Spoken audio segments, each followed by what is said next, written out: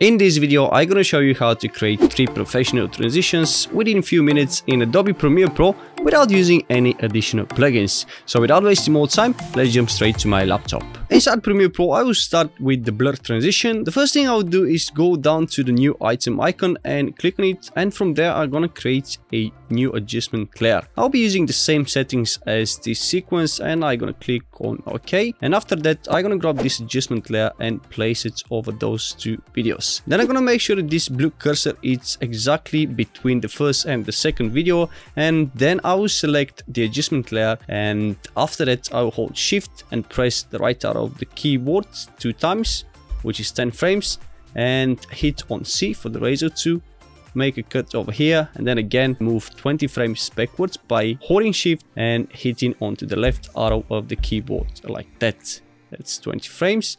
Then I'm gonna make another cut, and then I'm gonna hit on V and delete the parts that I don't need for this adjustment layer. And after we've done that, I will select this adjustment layer, go to effects by hitting on these 2 little arrows like that, and type down Gaussian. I'll go down, grab the Gaussian blur effect and apply it to this adjustment layer. Then I'll go straight to the effect control panel, scroll down to the Gaussian blur and create a keyframe onto blurriness. Then I'll drag this keyframe at the end of this adjustment layer and create a second keyframe, which is going to be at the beginning of this adjustment layer.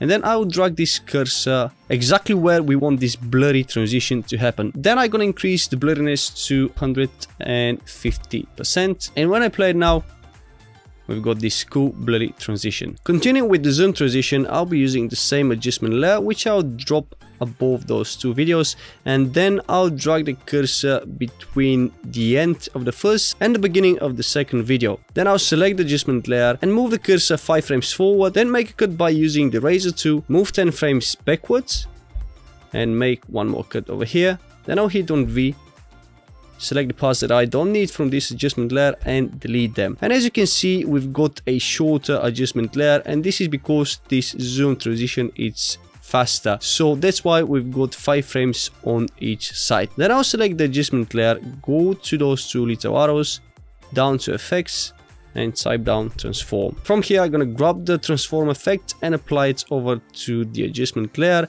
and move straight to the effect controls panel.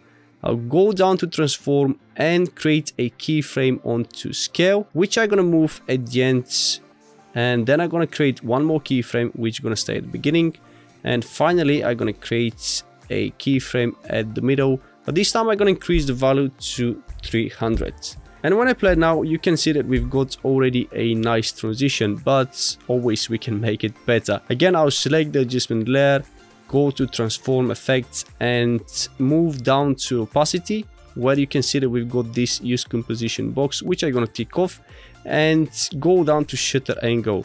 I'll bring the value up to 360 degrees, and this is gonna give us this motion blur animation. Then I'll go back to the scale, select the first keyframe, right button of the mouse and ease out. Then I'm gonna select the last keyframe and ease in.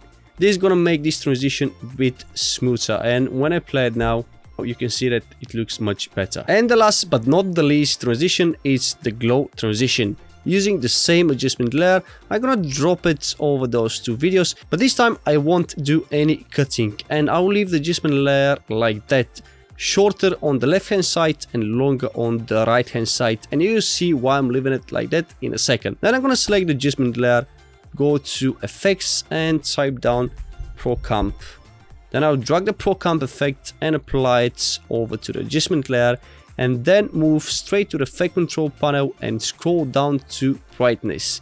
Create a keyframe by clicking onto the stopwatch onto the brightness and move that keyframe few frames backwards like that.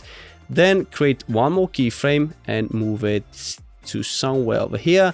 And then I'm gonna move the cursor at the end of the first and the beginning of the second video and create a third keyframe, which is gonna be the last one. I'm gonna increase the brightness to a point where the screen is barely visible, like that. And when I play it now, let's see what we have created. Okay, that's a little bit too slow, so that's why I'm gonna move this last keyframe a bit closer to the first 2. I'm gonna move the first keyframe at the very beginning. And when I play it now, we've got this nice glow effect. And the reason to leave this adjustment layer a bit longer on the right hand side is that you're gonna have the option to control the length of this transition. So for example, if you want to be a bit longer, you can move the last keyframe further away from the first two, and if you want to be shorter, you can move the last keyframe closer to the first two. So that's why we left this adjustment layer like that. And that's the end of this video, guys. I hope you enjoyed, and if you did so, please hit that like button and subscribe my channel for more videos like this one. Thank you for watching, and I'll see you next time.